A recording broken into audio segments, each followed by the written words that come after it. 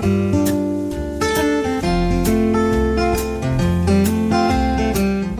everybody, this is Chris, the lottery guy. Today I'm doing a video on the Match 5. We have here on the Match 5. And what I'm doing here is going to show a comparison of how to do these numbers on the last three numbers being the triples and the 20s. You'll see right here we have 20, the 20s, and all three of the last three slots, the last three boxes. And that happens not too often. Out of this draws right here, we have it's hit 3 times out of 26 draws. And that's all the draws we've had here in Mississippi on the Match 5. We've had 26 draws. And what I'm trying to do is like a comparison. If you see how many numbers there is, this is one whole sheet of paper right here, and it's 119 sets of numbers. That if you was to be trying to match up all three numbers being in the 20s, like if, say for instance, these first two numbers was in wherever you chose them, like in the singles, like 2 and an 8 or something like that, and then the other three being in the 20s, that is a lot of numbers. This is the sheet right here. If you look at in orange, where in Mississippi it's the 25, 27, and 28 hit right there. That's one of the three. And then I have the sums written out at the end of each one of my numbers on this list that I'm doing now. I've been keeping up with every single number from the beginning of this game, whenever it started,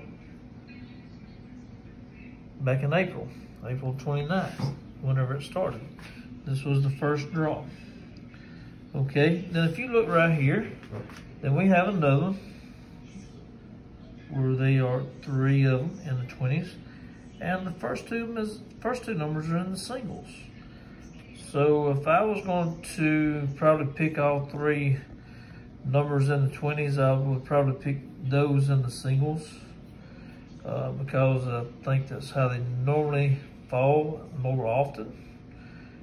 They do fall in other ways too on the teens and the 20s, but normally the singles are more often.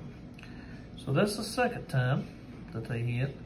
And here is the third time, which is about 2 draws ago from this last time. We have the 20s there. And then I also have it totaled up at the end of how many numbers that is. The total of the sum. So if you see that right there, that happened 3 times, and then you're looking at 119 sets of numbers. Now I'm getting to a point here where I'm going to show you the point that I'm talking about. If you'll look right here, I have another list. And this list right here is going to be the last 3 numbers. It's going to be in the 30s. Okay. What we have here in comparison to the 20s, we have the 30s. We have a total of 5, 10, 15 plus 4 is 19 sets. Okay, 19 sets, and also the same. These sets come up 3 times out of 26 draws. So we have the 20s. They come up 3 times out of 26 draws. And we have the 30s that come out 3 times out of 26 draws. But the big difference is you only have 19 sets of numbers in the 30s. Over here in the 20s, you have 119 sets of numbers, which unless you are in a lottery pool, that would be very difficult to cover all those numbers, unless you was in a lottery pool. That would be the only way to do it. But if you take an individual that wanted to bet on the, let's say all 3 of the 30s, all three of the 30s on the very end, that would be basically 10, 20, 30, basically about 40 bucks if you wanted to cover that. So that'd be 40 bucks in one drawing, and that'd only cover so many numbers in your beginning numbers. You would have to really get lucky to get those beginning numbers correct. Normally in the singles, it takes about 90 sets of numbers to cover all the singles. So that would add up to quite a bit of money if you try to cover them all. For one drawing, and then these don't hit too often, but they will hit. That would be a really, really big gamble on doing that every single draw. So too expensive, unless you was in a lottery pool, and that would be probably the only way. And then even with a lottery pool, you might have so many people in there that you couldn't, it wouldn't be very much after you split it up. So I'm gonna come over here and show you the sums on the numbers that I come up right here. The first of the 30s didn't show up for a very long time. So then you had right here, you got three of your 30s, 30, 34, and 35. And you also have 31, 34, 33, and 34. You have those two fairly close, but it took a few days, quite a few drawings before it got to that. That's two of them. And then I'm gonna show you the next one right here.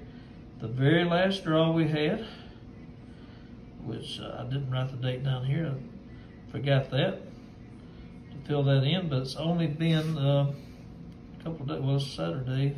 Today is Monday. So basically 2 days ago, I think it was on the 26th, if I'm not mistaken. I had to write that in. But anyhow, to make the point is, if you're gonna cover the 30s or the 20s, you'd probably have to spend less money to cover all your 30s.